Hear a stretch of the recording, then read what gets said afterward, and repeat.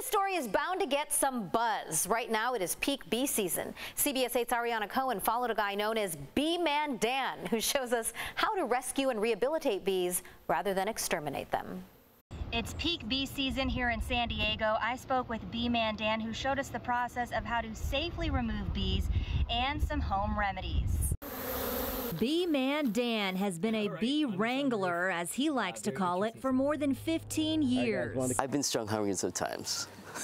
I put on the bee suit to learn how to safely rescue and remove bees rather than exterminate them. It's hard to find the queen, right? So potentially in this hive there could be 30 to 50,000 bees. And for myself, it's like playing Where's Waldo, where everyone's Waldo. With a queen that doesn't even have a crown. A little bit closer. I'm on top of the roof now with Bee Man Dan, and we're using a smoker to calm the bees before we safely remove them. Helps chase them off, because as soon as they first move in, they want that if you can displace them, make them feel uncomfortable. They're like, screw this, we're out of here. This process is pretty involved, so we have to take apart her roof tiles, cut open the plywood, and then reveal the hive. And then from there, it sounds horrible, but we kidnap the babies, and that's how we get the bees to move from her roof to one of our boxes.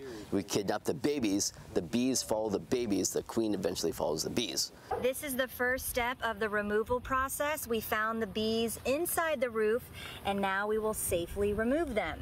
Bee Man Dan also has some home remedies you can try to remove bees from your home, which include using a smoker, essential oils, diluted bleach solution, or vinegar. But the fumes of the vinegar is it's just like us. If you puff vinegar in your face, you're like, yeah. But this thing is a hot, sticky mess.